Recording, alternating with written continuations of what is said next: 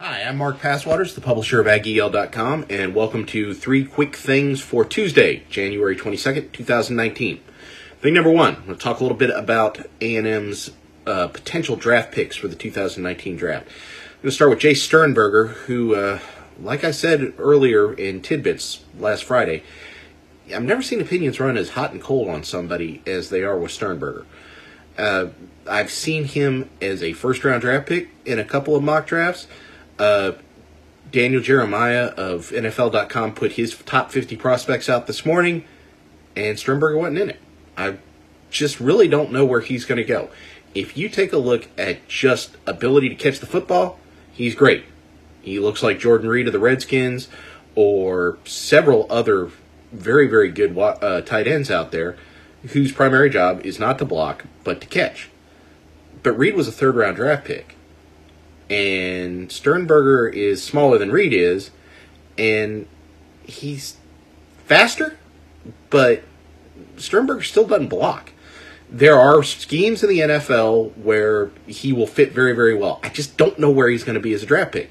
So when we sit there and we say Dalen Mack's going to probably be the first guy taken in the NFL draft, it's kind of a crapshoot because Sternberger still could go very high. It's just who's going to take him, where, and why. The Senior Bowl weigh-in was today.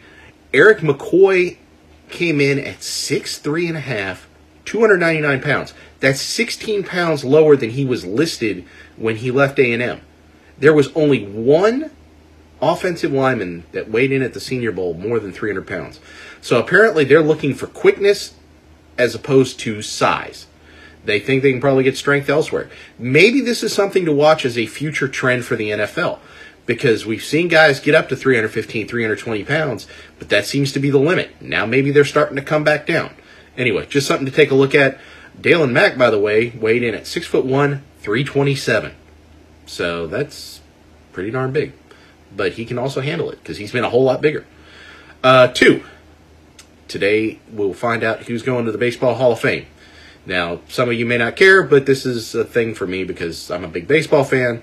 And if I were to have a vote for the Baseball Hall of Fame, I would have put my votes in for Mariano Rivera, Roy Halladay, Billy Wagner, and Edgar Martinez, and Mike Mussina.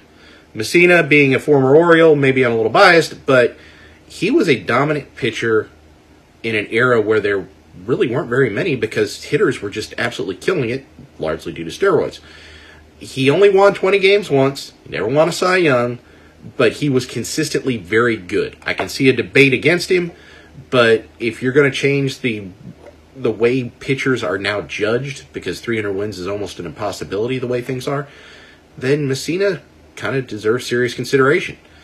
Wagner was one of the most dominant pitchers I ever saw, and I think it's kind of a disappointment that he doesn't get more consideration than he does, probably around 15% of the vote. But maybe he can get in with the Veterans Committee, because if Lee Smith gets in and Harold Baines gets in, then why shouldn't Wagner? Anyway, you'll notice that Barry Bonds and Roger Clemens are not on my list. Oh well. And number 3, in the category of you knew it was coming, there has been a lawsuit filed over the blown pass interference call in the NFC Championship game between the Saints and the Rams. And here is the exact wording of the Saints ticket holder lawsuit.